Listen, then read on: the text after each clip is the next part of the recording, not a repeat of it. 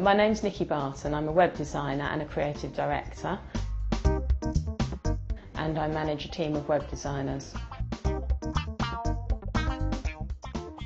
My background's in typography and graphic communication. I studied that at university. I then was very lucky to get straight away into web and multimedia design, and from that progressed to creative director. You don't have to be a programmer as well as a designer. Many years ago people used to do both, but typically now people design the pages and a coder will put them together.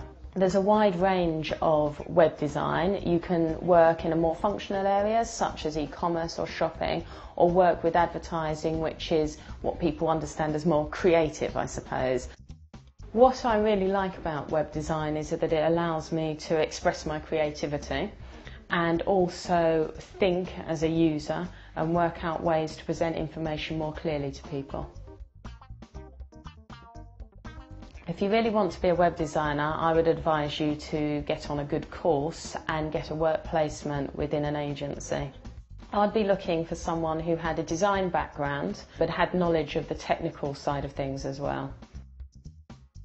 A designer should be able to work to deadlines as well as doing creative work.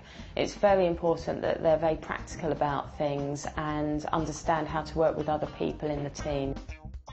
I do love my job and I think it's a great job to have. It allows me to express my creativity but to work with people, and I really enjoy working with people and finding a solution to a problem.